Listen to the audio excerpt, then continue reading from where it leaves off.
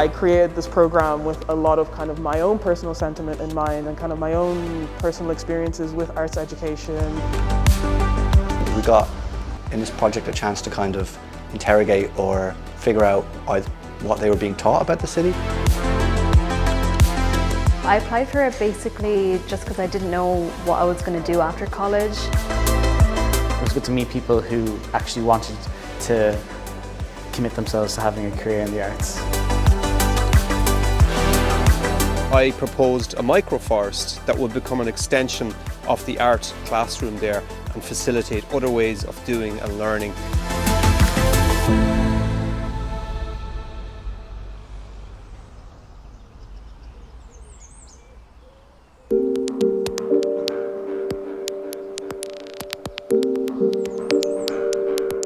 In September 2020, Superprojects approached me about devising a project in Blakestown Community School. So why a microforest? Microforest was a way of kind of maximising biodiversity on a site that was otherwise a generic kind of green lawn that would just get mowed several times a year. My favourite moments are always when you have like 12 students in the microforest and there's a silence. There's a silence because the students are immersed in their own kind of learning process, which is typically haptic and hands-on. Maybe they're working with a craft knife, or maybe they're working with a shave horse, or maybe they're drawing something with charcoal that we produced in the microforest, or working with natural dyes. These kind of fleeting moments, they're when I think the microforest is really doing its best work.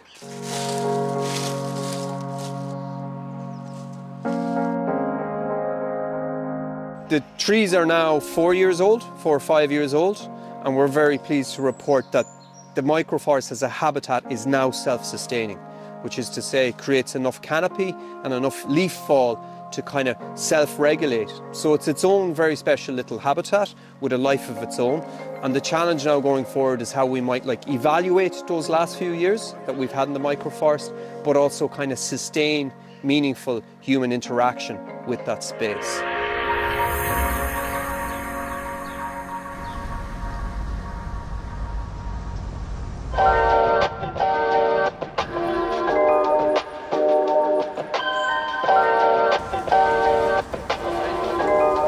They're interested in video games and how contemporary video game culture seems to mirror or copy lots of 70s, 80s and 90s installation art, and the way it's set up or the way it was designed and presented at that time seems to be kind of a thematic in their video games that they play now. They were showing me how this game, Minecraft, works, and you can use it as this building tool, like virtual building tool, similar to what we would be used to, which is SketchUp, like digital drawing programs. And we're working on an exhibition for the lab in 2024 with the students. We've got these 9 people and we'll work with them. It's like, okay, guys, we've got this space to work with and we can do whatever we want.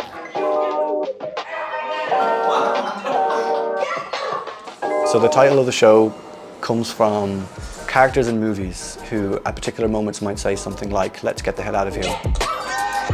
When the situation becomes unbearable or things have gone too far or something isn't right, something isn't fitting.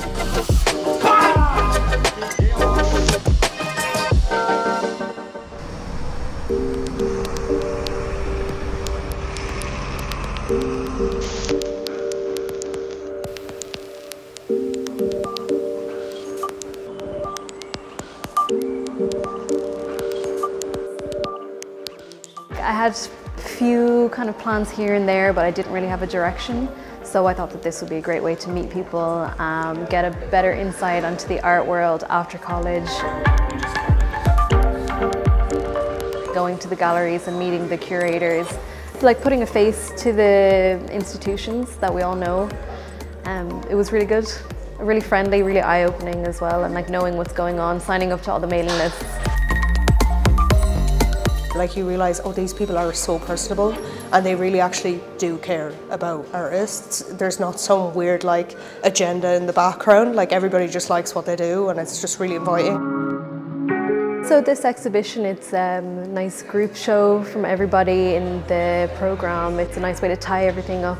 I think we're all friends now, so it's nice to put stuff together and see all of our work in the same space. So that made making the exhibition very sort of simple, because everyone was more than eager to sort of step up and help make the work. Everybody kind of wanted to make work that invited the viewer into it and kind of made it more accessible to the community as well. So like a lot of the work is interactive, a lot of the work is very much so like stuff that you can come in and you have to look at, you have to read, you have to engage with.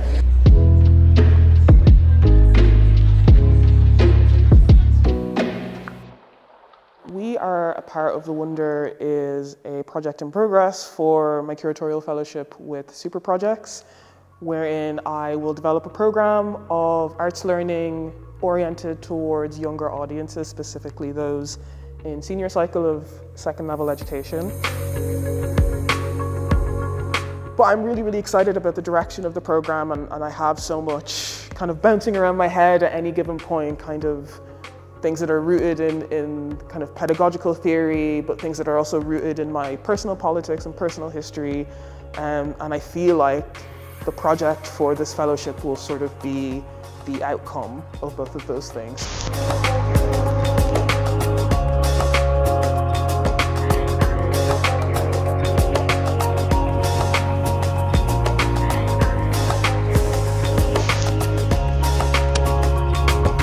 The main thing that I learned is that, you know, it's okay to put yourself out there and just like say hello to people, send an email off, say thank you to people that you meet.